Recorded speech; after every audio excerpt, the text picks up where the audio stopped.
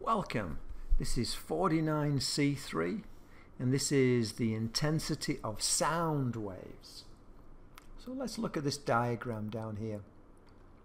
What we see here is we have a source of sound which is emitting energy per second. It's emitting so much energy per second.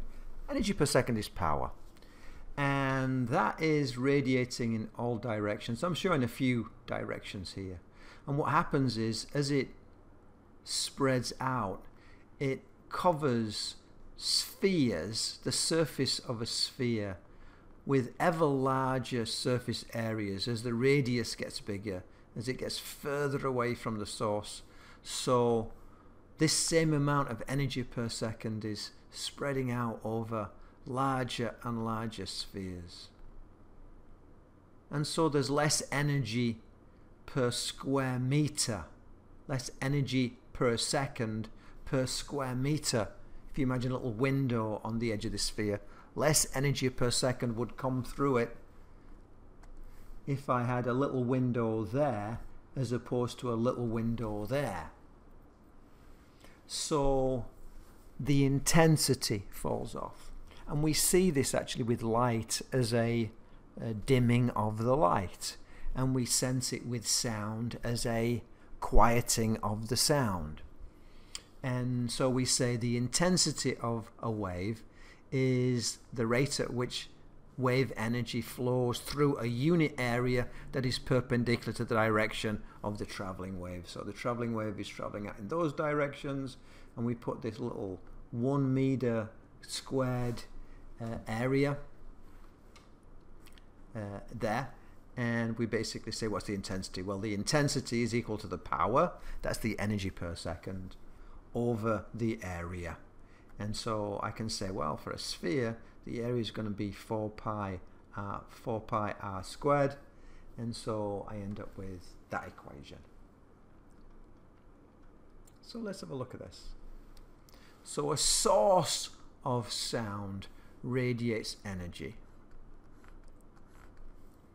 in all directions. The source radiates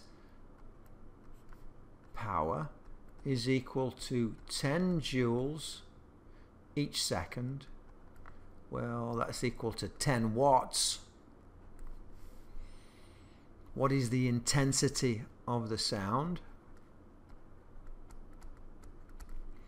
At a point where the radius, the distance, is 2 meters. So from there to there, that's 2 meters.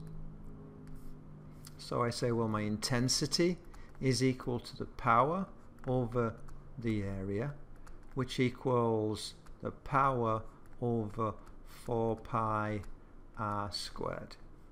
And if I put numbers into this, I see that's 10 watts divided by 4 pi times 2 squared, which equals 10 over 4 fours are 16, 16 pi.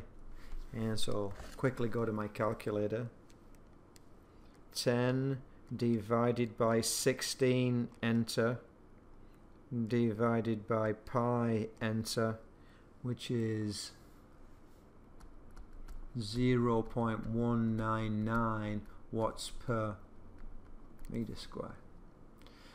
Notice this is a classic case where you can have an incorrect answer. Just check now.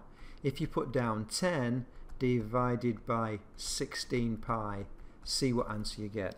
You're going to get 10 divided by 16 pi, and you're going to get 1.963 watts per meter squared, because it thinks you want to divide by 16 and then you want to multiply by pi.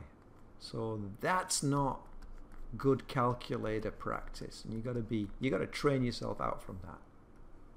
This is the right answer. Always be careful with your calculator. So there we have it.